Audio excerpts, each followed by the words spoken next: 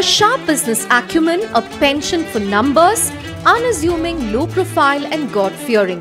These are some of the attributes of the Nagaradars or the Nattukotai Chettiars, a prominent mercantile caste in Tamil Nadu. The Chettiars have left their mark on various sectors, be it manufacturing, banking, cement, fertilizers, education or film production.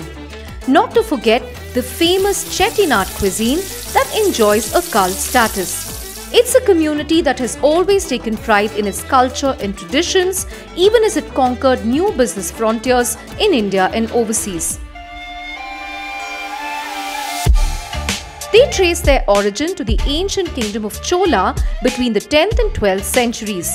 The present-day Chettiars' roots lead to the 96 villages that originally made up the Chettinad region in Tamil Nadu.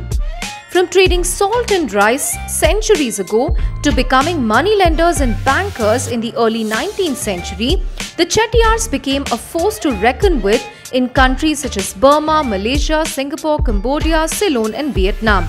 At one point, they owned 1/3 of all the rice fields in Burma or present-day Myanmar.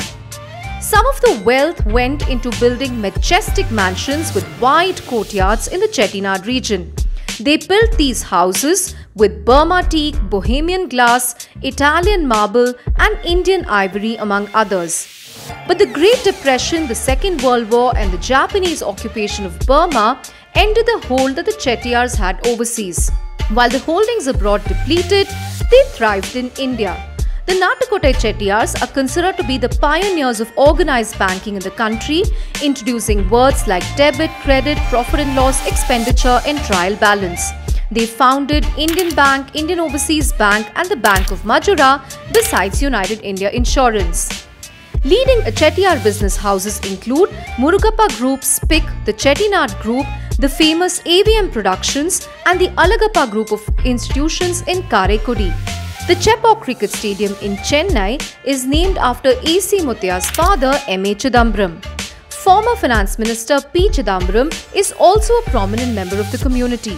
It's also well known for philanthropy, having built schools and universities, wells and temples wherever they went. The Nagaradar community members, in fact, are dedicated worshippers of Lord Shiva and Goddess Parvati, with the community being classified on the basis of the 9 main temples spread out throughout the Chettinad region in Tamil Nadu. While modern Nagaradar parents have nudged their children towards engineering and medicine, business leaders from the community have taken efforts in recent years to encourage children to study commerce or business, traits that are part of their DNA. It remains to be seen if the new generation of Chettiars will blaze a trail like their ancestors in the world of business and trade. Chandra Ashrikant, ET Now, Bengaluru.